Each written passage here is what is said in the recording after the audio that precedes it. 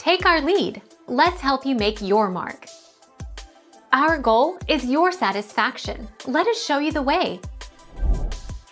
Liquids containers smaller than 3.4 ounces are allowed, but anything larger than this must be packed in your checked luggage.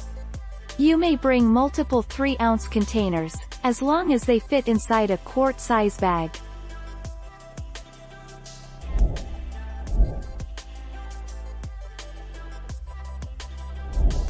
Make your mark. Take our lead.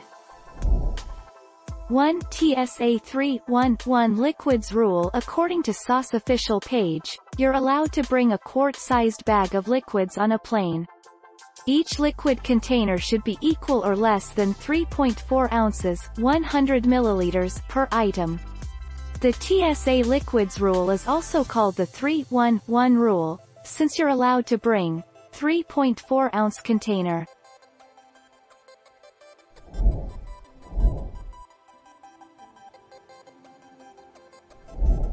Make your mark. Take our lead. They're fine to pack in your carry-on without the blade. The blades must be stored in your checked luggage. These are permissible in carry-on luggage with the blade and replacement cartridges.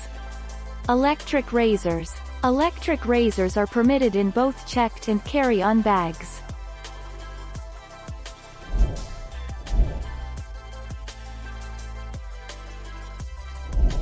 Take our lead. Let's help you make your mark.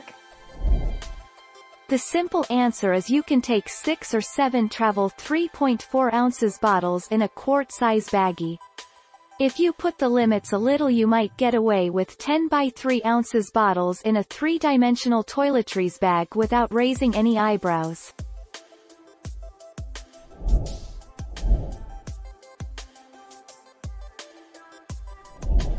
Make your mark.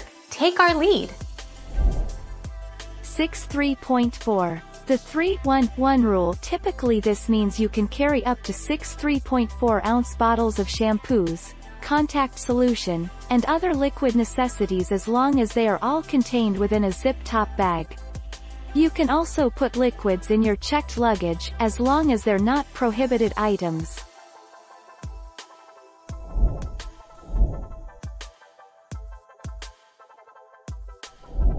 Take our lead. Let's help you make your mark. 8 things you should never put in your checked bag. Electronics. Any item of value should never be checked into the belly of a plane. Makeup. Pack your makeup bag in your carry-on bag, especially for international flights or if you have multiple connections. Jewelry. Medications. Loveys. Baby gear. Change of clothes. Lithium batteries. Thank you for watching. Please subscribe and hit the bell notification.